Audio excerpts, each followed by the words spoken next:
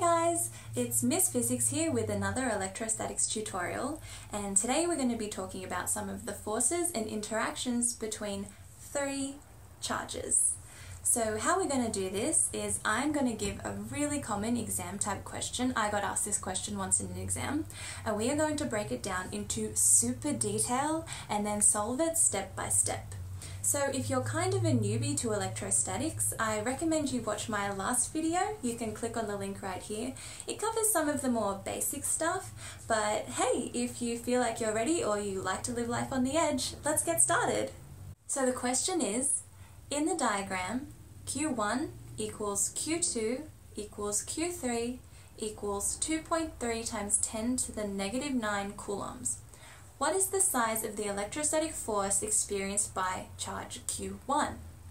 So if you're already freaking out a little bit, you totally have the right to. This question is an absolute killer. But don't worry, because we're going to break it down into baby steps.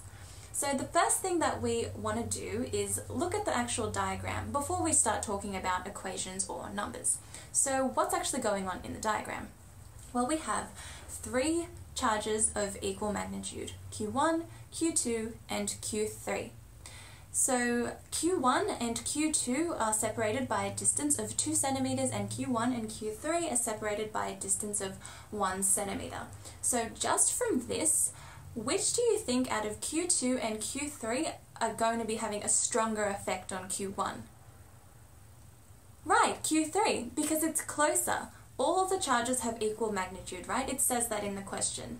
And the fact that Q3 is closer to Q1 than Q2 means it's going to be having a stronger force on it. So that's the first thing. The second thing is, what's actually happening in the system? We know that like charges repel and opposite charges attract, right? So are these charges repelling each other? Are they attracting each other? Are they positive? Are they negative? Are two positive and one negative? Well, the question doesn't tell us straight up, but if we take a closer look, it does tell us that the magnitude of all the charges is 2.3 times 10 to the negative 9 coulombs, which is a positive number. If the question were trying to tell us that the charges were negative, it would have a minus in front of the 2.3.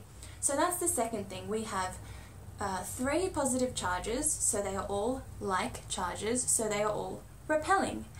Okay, so because the question is really only asking about Q1, we're going to really zero in on Q1 and kind of forget about Q2 and Q3. So what direction is Q1 actually being pushed in? I mean, it's easy when there's two charges, right? Because they're just going to go in opposite directions to one another. When there's three, it gets a little bit trickier, but luckily we can just split it up into two lots of two charges. So let's just for a moment get rid of Q3. So we're left with Q1 and Q2. And this is easy, right? We know what way Q1 is going to go. It's going to go that way.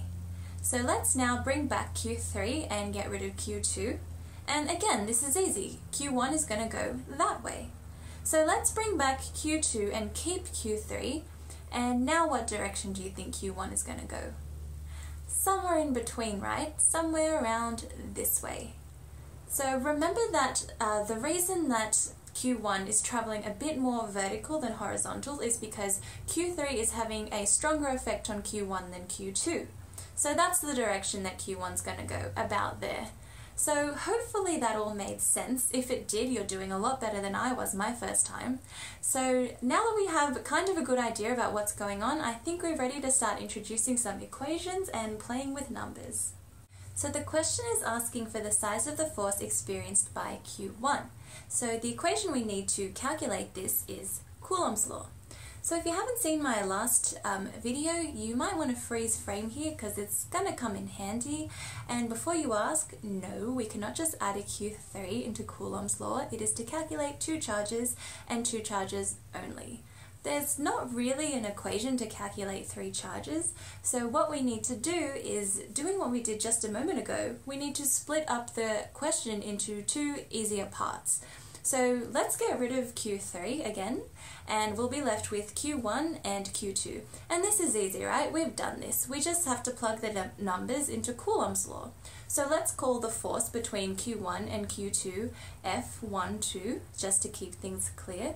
So plugging in the numbers to Coulomb's law, we'll get F12 is equal to K, which is 8.99 times 10 to the 9 Newton meters squared coulombs to the negative 2, multiplied by 2.3 times 10 to the negative 9 coulombs, and we're just going to square that because all the charges are equal, so instead of just multiplying it again, we'll square it, over 2 times 10 to the negative 2 meters. So the 10 to the negative 2 is just to keep our units in SI units because the question gives us centimeters and we need to keep it in meters. So if you put all this into your calculator with your correct brackets, you'll get an answer of 1.2 times 10 to the negative 4 newtons. Cool! So we've calculated the size of the force between Q1 and Q2. Now we just need to calculate the size of the force between Q1 and Q3 using the exact same method. So let's bring back Q3 and get rid of Q2, and let's call the force between Q1 and Q3 F13. So now looking back at Coulomb's law, instead of writing out the whole equation again, let's see what we can do. So K, Coulomb's constant, is going to be the same because it's a constant, so we can leave the 8.99 times 10 to the 9. And Q1 and Q2, or in this case Q3, is again going to be the same, 2.3 times 10 to the negative 9, because all the charges are equal. The only thing that's going to change is the distance separating them, because Q3 is separated by a distance of 1 centimeter to Q1, whereas Q2 was separated by 2 centimeters. So let's just rub out the 2 and put a 1, and on your calculator you can simply just change the 2 to a 1. And if you plug all this in, you should get an answer of F13 is equal to 4.7 times 10 to the negative 4 newtons. So to find the overall force experienced by Q1, we need to add F12 and F13 as vectors, because of course a force is a vector. So if you don't know what a vector is or how to do vector addition, I would really recommend you find out. I didn't know what vectors were when I first started my physics degree, and it made things pretty complicated. I could not figure out why I kept getting everything wrong. But anyway, enough about me. So if you already know how to do vector addition, or you CBF finding out, let's keep going. So because our vectors F12 and F13 are at right angles to one another, or orthogonal, we can add them using Pythagoras. C squared equals A squared plus B squared. You'll see what I mean in a sec. So when you're doing vector addition using Pythagoras, it's usually a good idea to draw your vectors so that they make a triangle. So if we draw F12 and F13, when we add them, we're going to get a new vector, which we're going to call F, because this is the overall force experienced by charge Q1. This F is what we have been looking for the whole time. So if we compare this triangle to a Pythagorean triangle, it becomes pretty clear where we make our substitutions. So the C becomes F, the A becomes F12, and B becomes F13. So that leaves us with F squared equals F12 squared plus F13 squared. And we already know the values to F12 and F13, right? We just worked it out. So now to find F, all we need to do is plug in the numbers and solve. So if we just plug in the numbers, we're going to get F squared is equal to 1.2 times 10 to the negative 4 newtons all squared, plus 4.7 times 10 to the negative 4 newtons all squared.